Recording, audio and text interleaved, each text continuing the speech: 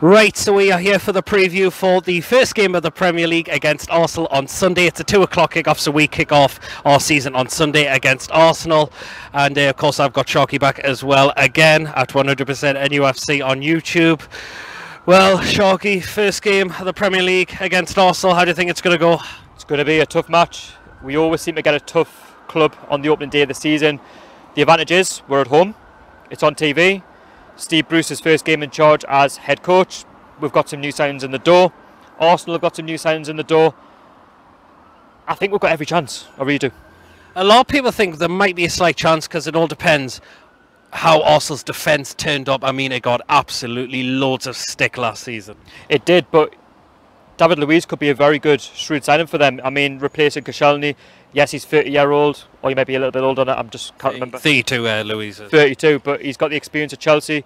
I guess he was only 4th or 5th choice, but he's a good centre-back on his day. Would link up well with Socrates.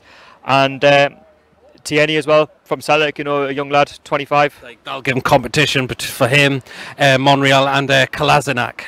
Yeah, well, that's it. That's what they need for the new season, Arsenal. They're going to be wanting to try and get back into that Champions League spot, missing out last season. Did they lose all 6 of their games towards the back end of last season? They had to win one of them. Oh, they pretty much lost their way until they won the last game. That was away to Burnley, but it's definitely going to be an interesting one. It's like you can't say it is going to be a little bit hard to predict because if Arsenal's defence doesn't turn up, and if we play like Maximin, Joe Linton, and Almiron, we could definitely cause that defence problems at that rate. Yeah, that's it. Arsenal are very vulnerable at the back. We all know that. Because the new signings will want to make a good impact, you know, the first game in, I think we've got a very good chance of getting at Arsenal. You know, it's sort of the unknown. There's no foam to go off. Arsenal, again, their pre-season's been very mixed. Ours has been decent, and obviously because we're at home, the crowd will be behind us. Obviously, you know, the boycott and things like that might have a little bit of an effect, but the new signings will want to make that impact on the pitch and forget about the boycott. I know they have got a couple of injuries at the minute. I think Bellerin's still out injured for them. I think Rob Holding's not back fit yet. And I heard Lacazette could actually be doubtful from what I heard, I think. Yeah, that's it. I mean, Lacazette would be a huge miss for them, but you've still got Aubameyang there, you've still got Ozil, you've got Torreira. They've still got some good players in there that can cause damage on the day. So we just need to be defensively sound. I mean, Steve Bruce, you know, likes to play the Christmas tree formation, you know, the 5-3-2 formation, the wing-back system, which I think could cause Arsenal problems. Well, and let's now get into the predicted lineup on Sunday. Like we think it will be a definite wing-back system. So we're going to start off in goal. It's going to be Martin Dubravka, obviously. I agree. Absolutely. Well, you can't drop him. He's been our class keeper for a long time now. Well, that's it. There was talk about him leaving, but that's never going to happen. Okay, so we'll go into the back three, which I think will happen. I'm going to start in the right centre-back, Fabian Schär. Agree. I think he's a good, solid centre-back, and he does like to get forward. I mean, he does have the odd goal in him, so a.k.a. Burnley. Middle centre-back, I think it'll be Jamal Lascelles. Yeah, club captain, isn't he? I mean, he's a real rock at the back. He likes the defensive side of things, and we're going to need him on Sunday. Left centre-back, I'm actually going to go with Paul Dummett for this one. Yeah, I think because he's obviously the one who's your first choice. He hasn't not fit yet, he hasn't put a foot wrong really since managing again the squad under Benitez with Steve Bruce. He hasn't done too bad in pre-season, so yes, Paul Dummett. Yeah, because I don't think even if Lejeune comes back, I don't think he'll be hired straight in the start lineup from that as another serious knee injury he's got. Yeah, I still think he's got a few more weeks out, so I think safe option, keep him in the squad. Right, I'm going to go into the wing backs. So starting off in the right wing back, I'm going to go with the new lad Kraft. I said that in your video before this one. Yeah, I agree. New lad, he's got experience playing in the World Cup. £5 million, you know, it could go one way or the other. And he likes the defensive side of things, which Bruce also likes. It's like if he doesn't start, I think the other one would be Manquillo because he's playing pre-season with Yedlin hasn't. Manquillo as well has had a good pre-season, hasn't really put a foot wrong, so there's going to be a competition there. Yedlin seems to be pushed out in the background a little bit. Whether he leaves, this is before the game, of course, that remains to be seen. Left, all right, into the left wing back, I'm going to go with another new signing, Williams, for this one because Matt Ritchie's going to be out with a hamstring injury, so he'll definitely miss the start of the season for maybe a few weeks. Don't know how long we've heard he's going to be out for completely for yet. Yeah, it's like for like. I mean, he's coming on loan from I forgot what the club was now.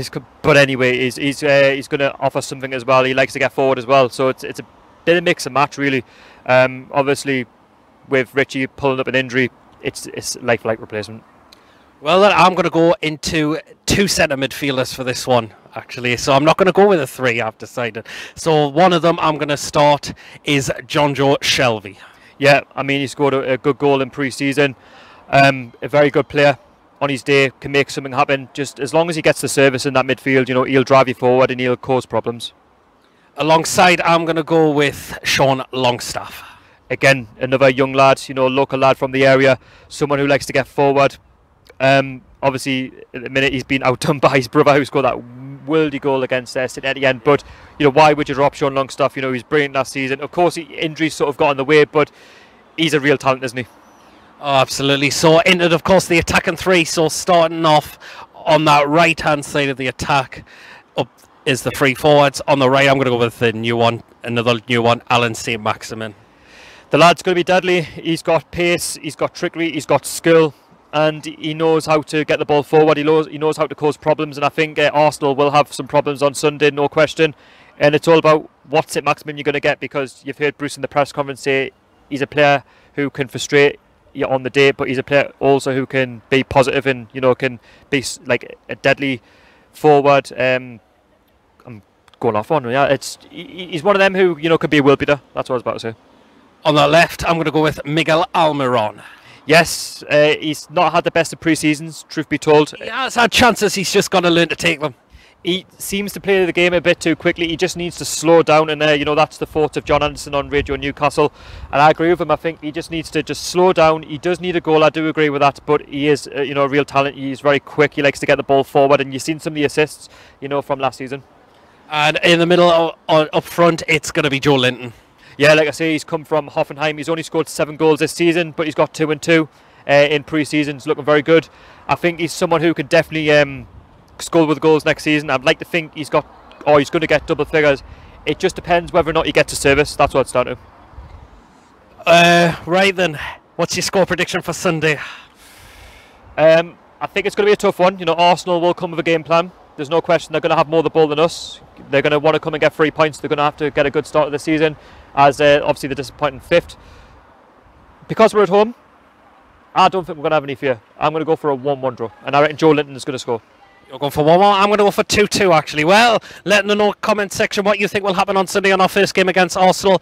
What would your predicted lineup be, and what do you think your score prediction will be? As I said, let me know in the comment section. Thank you for watching. That is your preview done. Give me a like, comment. As I've said, if you're also new and haven't checked me out, please make sure you do hit that subscribe button, and of course, check out Sharkey's channel as well at 100% NUFC on YouTube, and I will catch you all later. Looking forward to the new season kicking off.